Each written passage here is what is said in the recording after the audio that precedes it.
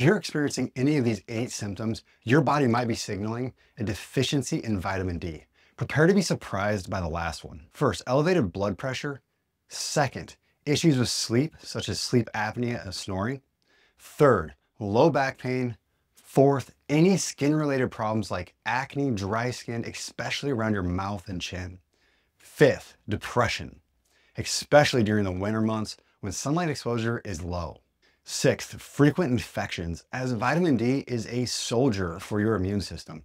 Low vitamin D equals less defense for your body. And finally, seventh and most surprising, autoimmune disease, which is believed now to possibly surpass heart disease and cancer, and may worsen or progress faster due to low vitamin D levels.